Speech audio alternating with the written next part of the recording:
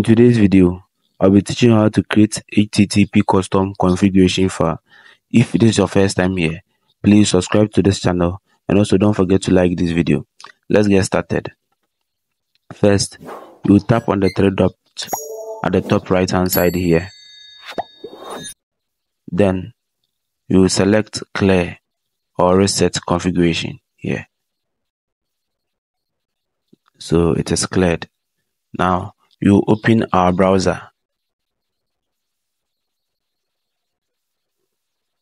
Then you search for fast SSH. FastSSH.com.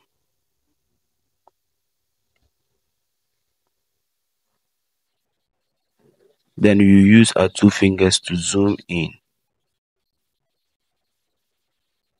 Then at the very top of the browser, there is SSH here. You click on it. Then you select create UDP custom.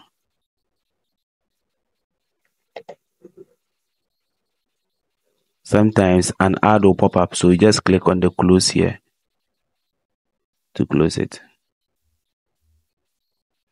Then you scroll down and select your preferred server. So for the purpose of this video, let me select the Germany. You scroll down again and use your two fingers to zoom in. Then you type your username here. So let me say Great Liable 3. Then you add your password here. So my password.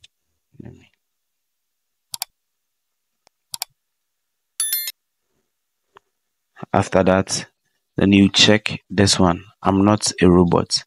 And you check it down too. Then you zoom out a little bit. Then you scroll down and click on create account. Create account here.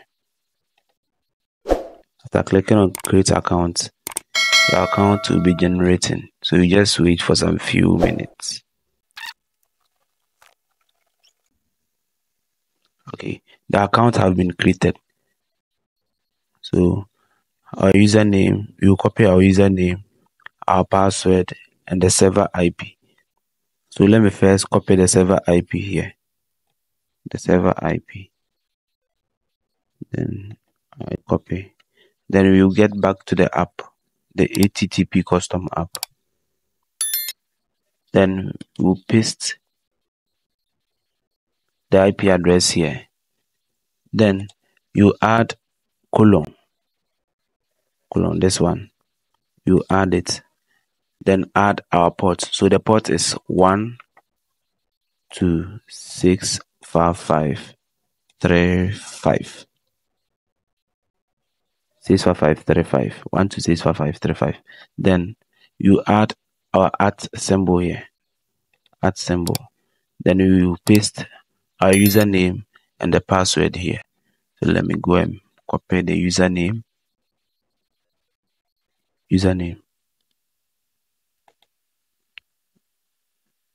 Then get back to the app and paste it here. Then I'll add another colon. This one. Then I'll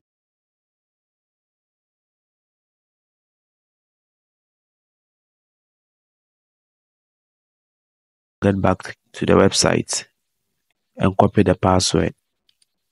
Let me copy the password. And then I'll get back to the app and add the password to the password here. So DNS is already enabled. Then we enable UDP custom.